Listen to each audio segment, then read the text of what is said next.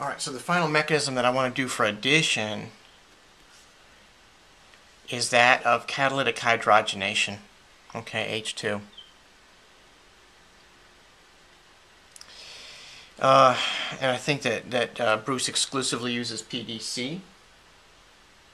And this is in section 6.1. This is Bruce.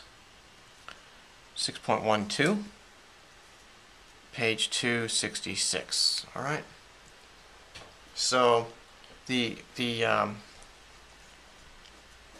addition of H2 is, you're not going to like this. This is sufficiently different. I want to do a separate video for this because it's just different than the other ones. It's like this. It's like the H2 goes on top of it. There's a nice picture of it in the book. Goes on top of it. And it's like this. This comes up here and that goes there. Okay?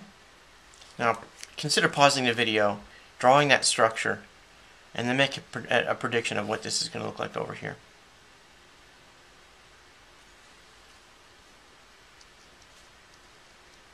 And that's the answer. Okay, so what's the point? The point is they both go on the same side of that double bond. The point is that that's planar.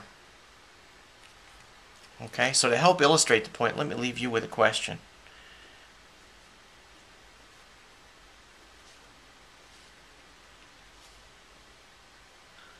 In the presence of palladium catalyst, what's this going to look like in the end? And your answer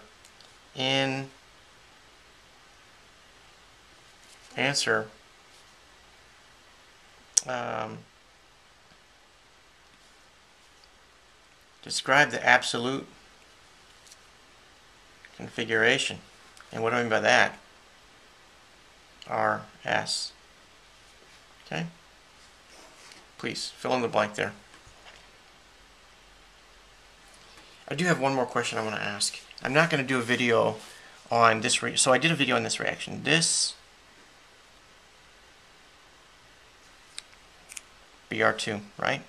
This is probably done in dichloromethane or DCM or CH2Cl2, which is what DCM stands for. And that gives you this, right? I did that mechanism. Okay, and this is called halogenation. It's a sub-mechanism of addition.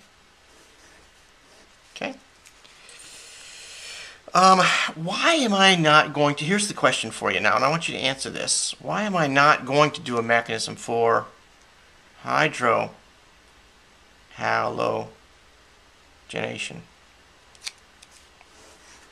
In that reaction, the reaction itself is this. This plus Br2 in water is going to give you that and that. Okay? I'm not going to do the mechanism for this one, a video of that. I guess I will do one on request, but I want you to answer this question here. There are two questions here to answer. This one and this one. First question is, please predict the products of this. You need that mechanism in order to understand it.